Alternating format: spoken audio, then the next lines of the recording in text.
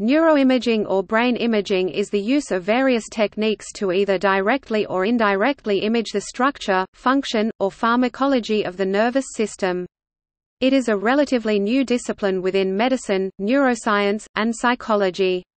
Physicians who specialize in the performance and interpretation of neuroimaging in the clinical setting are neuroradiologists. Neuroimaging falls into two broad categories: structural imaging, which deals with the structure of the nervous system and the diagnosis of gross large-scale intracranial disease such as a tumor and injury. Functional imaging, which is used to diagnose metabolic diseases and lesions on a finer scale such as Alzheimer's disease, and also for neurological and cognitive psychology research and building brain-computer interfaces. Functional imaging enables, for example, the processing of information by centers in the brain to be visualized directly. Such processing causes the involved area of the brain to increase metabolism and light up on the scan. One of the more controversial uses of neuroimaging has been researching thought identification or mind reading. Topic: History. The first chapter of the history of neuroimaging traces back to the Italian neuroscientist Angelo Mosso, who invented the human circulation balance, which could non-invasively measure the redistribution of blood during emotional and intellectual activity. However, although briefly mentioned by William James in 1890, the details and precise workings of this balance and the experiments Mosso performed with it have remained largely unknown until the recent discovery of the original instrument, as well as Mosso's reports by Stefano Sandrone and colleagues. In 1918, the American neurosurgeon Walter Dandy introduced the technique of ventriculography. X-ray images of the ventricular system within the brain were obtained by injection of filtered air directly into one or both lateral ventricles of the brain. Dandy also observed that air introduced into the subarachnoid space via lumbar spinal puncture could enter the cerebral ventricles and also demonstrate the cerebrospinal fluid compartments around the base of the brain and over its surface. This technique was called pneumoencephalography. In 1927, Eggers Moniz introduced cerebral angiography, whereby both normal and abnormal blood vessels in and around the brain could be visualized with great precision. In the early 1970s, Alan MacLeod Cormack and Godfrey Newbold Hounsfield introduced computerized axial tomography (CAT or CT scanning), and ever more detailed anatomic images of the brain became available for diagnostic and research purposes. Cormack and Hounsfield won the 1979 Nobel Prize for Physiology or Medicine for their work. Soon after the introduction of CAT in the early 1980s, the development of radioligands allowed single-photon emission computed tomography (SPECT) and positron emission tomography (PET) of the brain. More or less concurrently, magnetic resonance imaging (MRI or MR scanning) was developed by researchers including Peter Mansfield and Paul Lauterbur, who were awarded the Nobel Prize for Physiology or Medicine in 2003. In the early 1980s, MRI was introduced clinically, and during the 1980s a veritable explosion of technical refinements and diagnostic MR applications took place. Scientists soon learned that the large blood flow changes measured by PET could also be imaged by the correct type of MRI. Functional magnetic resonance imaging (fMRI) was born, and since the 1990s, fMRI has come to dominate the brain mapping field due to its low invasiveness, lack of radiation exposure, and relatively wide availability. In the early 2000s, the field of neuroimaging reached the stage where limited practical applications of functional brain imaging have become feasible. The main application area is crude forms of brain-computer interface.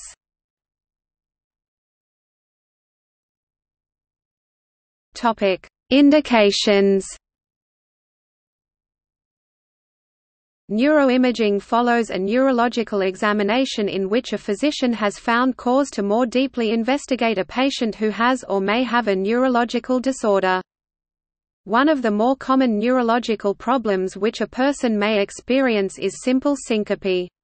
In cases of simple syncope in which the patient's history does not suggest other neurological symptoms, the diagnosis includes a neurological examination, but routine neurological imaging is not indicated because the likelihood of finding a cause in the central nervous system is extremely low and the patient is unlikely to benefit from the procedure. Neuroimaging is not indicated for patients with stable headaches which are diagnosed as migraine. Studies indicate that presence of migraine does not increase a patient's risk for intracranial disease. A diagnosis of migraine which notes the absence of other problems, such as papilledema, would not indicate a need for neuroimaging. In the course of conducting a careful diagnosis, the physician should consider whether the headache has a cause other than the migraine and might require neuroimaging. Another indication for neuroimaging is CT, MRI, and PET guided stereotactic surgery or radiosurgery for treatment of intracranial tumors, arteriovenous malformations, and other surgically treatable conditions.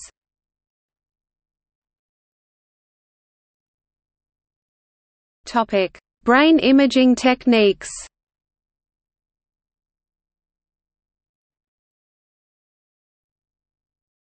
Topic: Computed axial tomography. Computed tomography (CT) or computed axial tomography (CAT) scanning uses a series of X-rays of the head taken from many different directions. Typically used for quickly viewing brain injuries, CT scanning uses a computer program that performs a numerical integral calculation, the inverse radon transform, on the measured X-ray series to estimate how much of an X-ray beam is absorbed in a small volume of the brain. Typically the information is presented as cross-sections of the brain.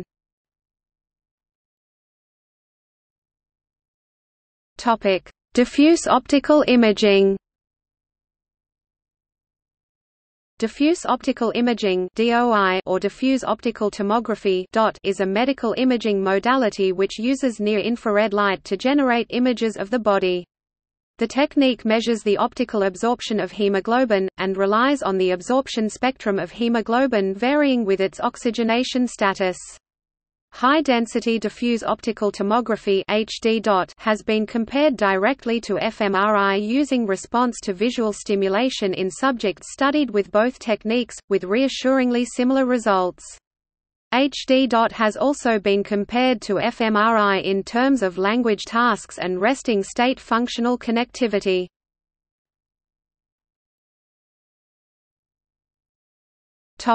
Event-related optical signal.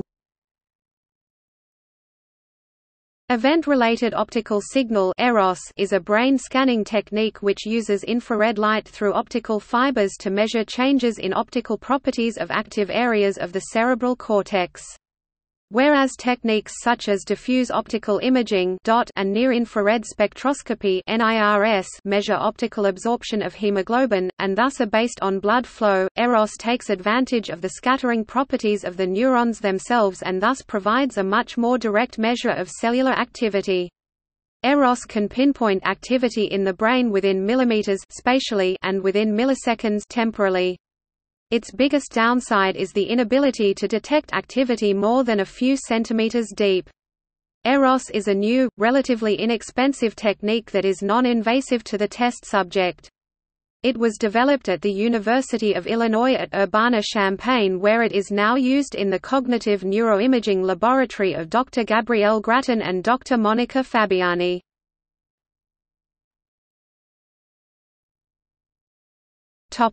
Magnetic resonance imaging. Magnetic resonance imaging (MRI) uses magnetic fields and radio waves to produce high-quality 2- or 3-dimensional images of brain structures without the use of ionizing radiation (X-rays) or radioactive traces.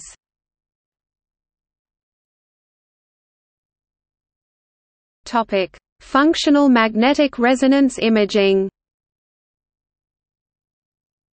Functional magnetic resonance imaging (fMRI) and arterial spin labeling (ASL) relies on the paramagnetic properties of oxygenated and deoxygenated hemoglobin to see images of changing blood flow in the brain associated with neural activity. This allows images to be generated that reflect which brain structures are activated and how during the performance of different tasks or at resting state.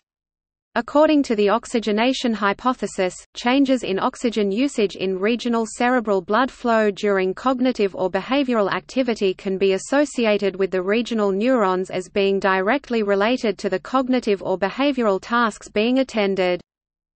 Most fMRI scanners allow subjects to be presented with different visual images, sounds and touch stimuli, and to make different actions such as pressing a button or moving a joystick.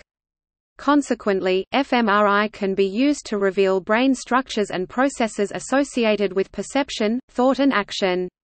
The resolution of fMRI is about 2 to 3 mm at present, limited by the spatial spread of the hemodynamic response to neural activity.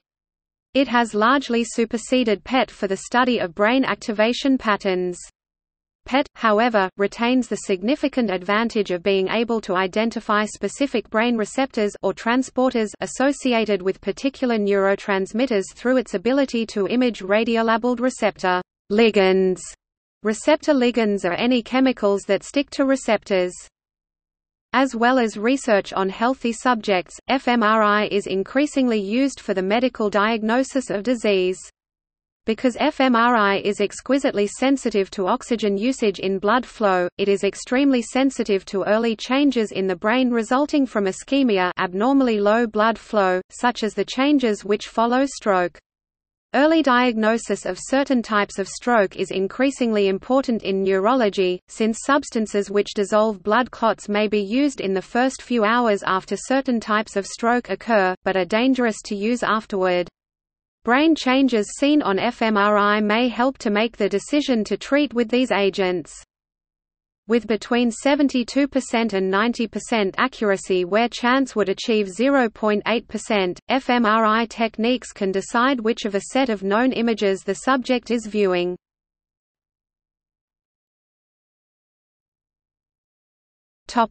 Magnetoencephalography.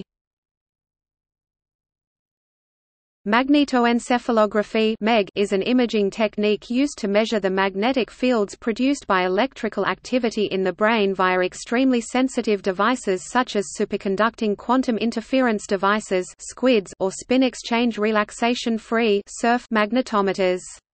MEG offers a very direct measurement of neural electrical activity compared to fMRI, for example, with very high temporal resolution but relatively low spatial resolution. The advantage of measuring the magnetic fields produced by neural activity is that they are likely to be less distorted by surrounding tissue, particularly the skull and scalp, compared to the electric fields measured by electroencephalography (EEG).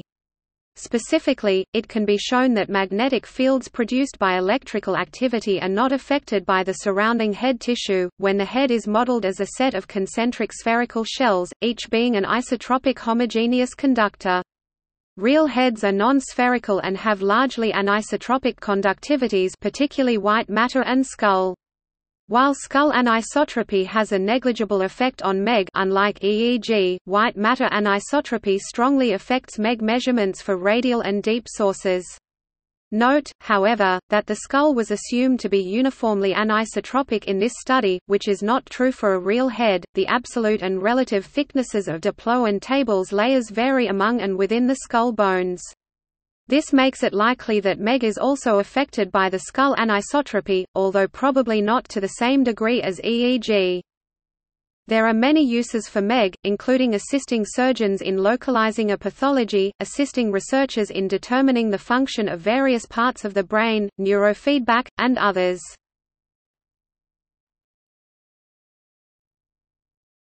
Positron emission tomography.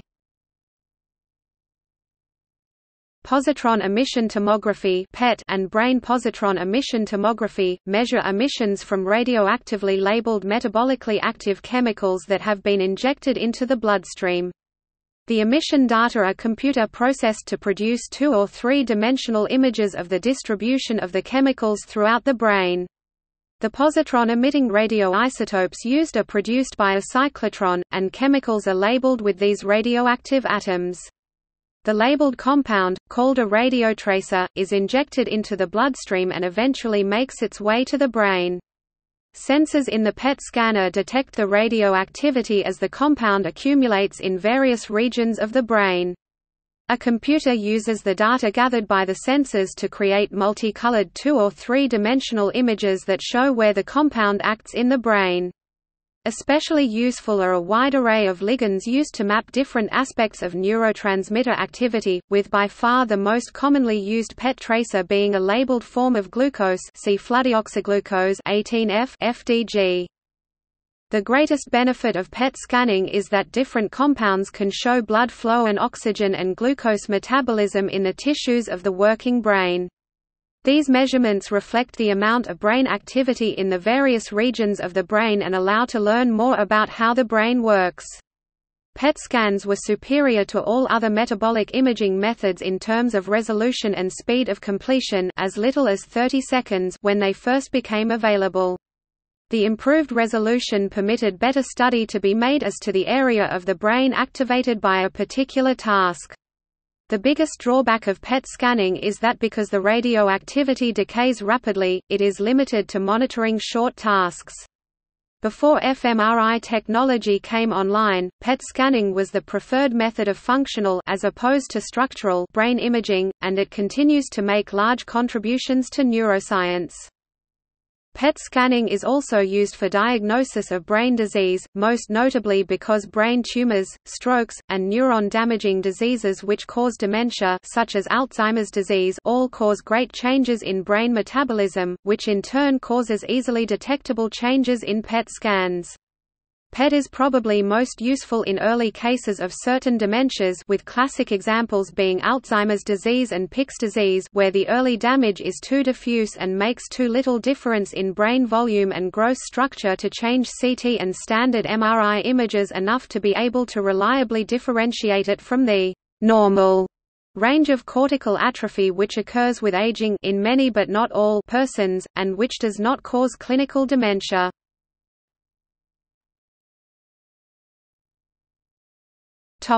Single-photon emission computed tomography. Single-photon emission computed tomography (SPECT) is similar to PET and uses gamma-ray emitting radioisotopes and a gamma camera to record data that a computer uses to construct 2- or 3-dimensional images of active brain regions. SPECT relies on an injection of radioactive tracer, or SPECT agent, which is rapidly taken up by the brain but does not redistribute.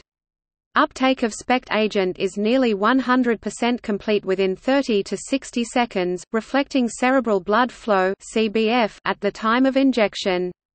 These properties of SPECT make it particularly well suited for epilepsy imaging, which is usually made difficult by problems with patient movement and variable seizure types.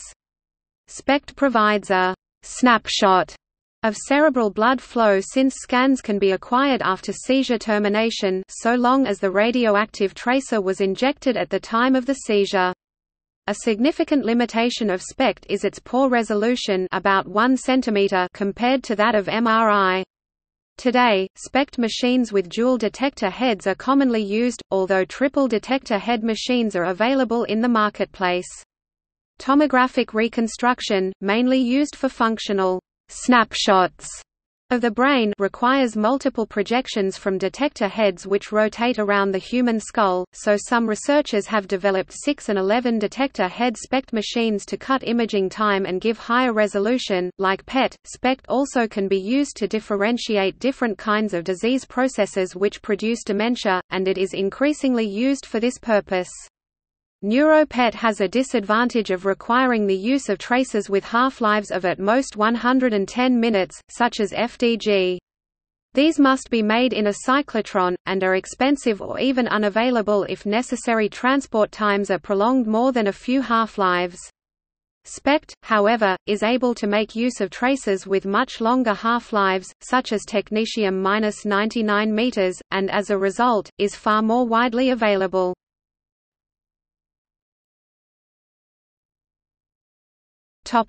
Cranial ultrasound. Cranial ultrasound is usually only used in babies, whose open fontanelles provide acoustic windows allowing ultrasound imaging of the brain. Advantages include the absence of ionizing radiation and the possibility of bedside scanning, but the lack of soft tissue detail means MRI is preferred for some conditions.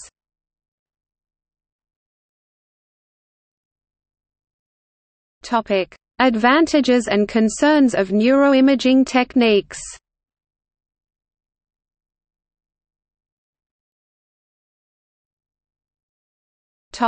Functional magnetic resonance imaging (fMRI). fMRI is commonly classified as a minimally to moderate risk due to its non-invasiveness compared to other imaging methods. fMRI uses blood oxygenation level dependent bold contrast in order to produce its form of imaging.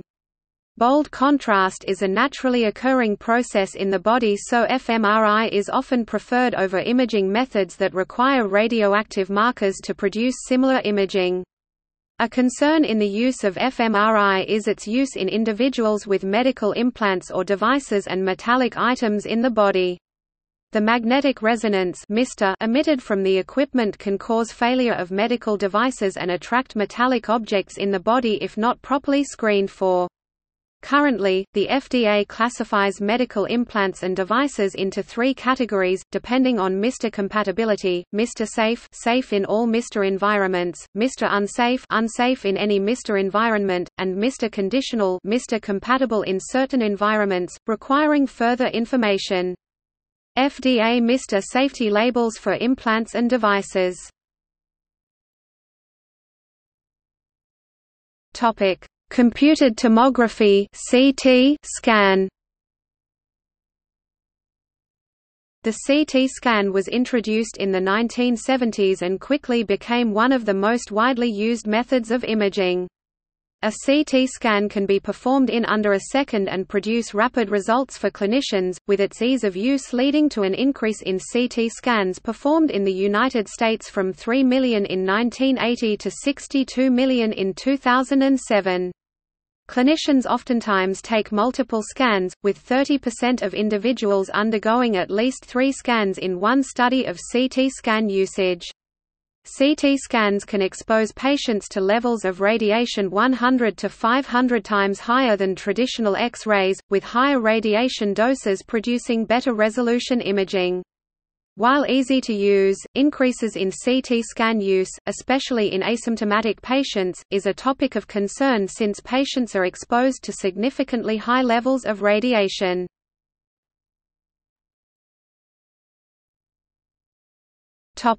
Positron emission tomography (PET).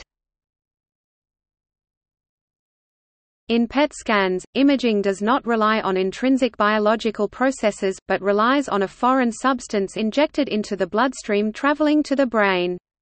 Patients are injected with radioisotopes that are metabolized in the brain and emit positrons to produce a visualization of brain activity. The amount of radiation a patient is exposed to in a PET scan is relatively small, comparable to the amount of environmental radiation an individual is exposed to across a year. PET radioisotopes have limited exposure time in the body as they commonly have very short half-lives, approximately 2 hours, and decay rapidly. Currently, fMRI is a preferred method of imaging brain activity compared to PET, since it does not involve radiation, has a higher temporal resolution than PET, and is more readily available in most medical settings. Magnetoencephalography and electroencephalography (EEG). The high temporal resolution of MEG and EEG allow these methods to measure brain activity down to the millisecond. Both MEG and EEG do not require exposure of the patient to radiation to function.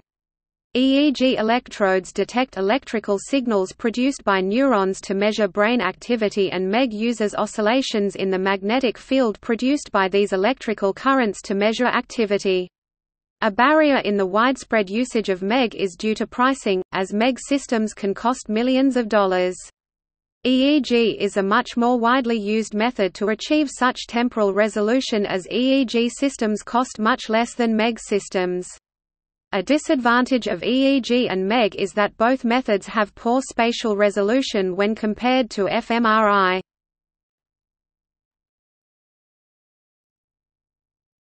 Topic: Criticism and cautions.